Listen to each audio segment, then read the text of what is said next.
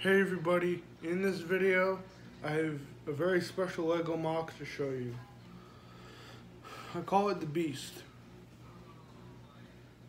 In my mind, it's the American dream in the form of a Lego vehicle. It's got a cannon up front, a machine gun on top, and 8 missiles all together. 4 missiles on both sides, on either side. And everything shoots. I don't want to do that, but it does shoot. I don't want to demonstrate it here, except for the cannon. Because the cannon does fire. The only problem is the fact that you gotta pull it back. It's kind of tricky. So the little mounts on. Pull it back and just let it go and it shoots. So the ammo for the cannon is like just little cylinders and cones and stuff like that. I'll get a piece to show you what I'm talking about.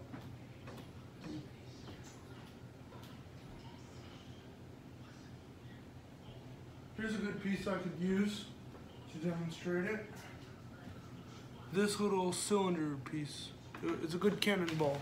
You can also use something like this, like a cone shape. It doesn't really matter though, both will work fine. Only problem is the fact that you gotta pull back the back, and the back is like kind of buried down there. Wait, what? That didn't shoot far. What the heck? Try raising it just a little bit. It's kind of drooping down. The cannon's kind of drooping down when it's up front like this. But it's even more difficult to... Did that even shoot? Oh wow, okay. I'm gonna shoot it again. See? It shoots.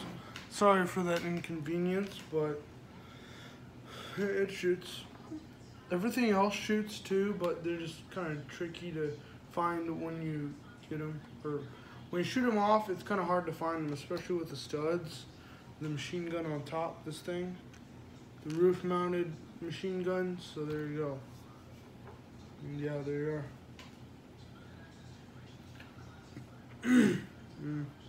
I was thinking about putting the cannon on a trailer, so that it doesn't droop down, but it would have to stick out on the back. I have to just be facing rear. This would have to be flipped around like that, so there you are. So I put some decals on there, on here. Where the missiles are, I put I love democracy, Trump 2020. The American flag right there, it's a triangle, it's the first American flag.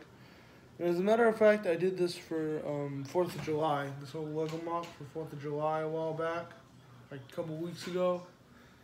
Oh, actually like 3 weeks ago, something like that, but also improved it a little bit. I gave it, if you notice, look really closely, you can see rims.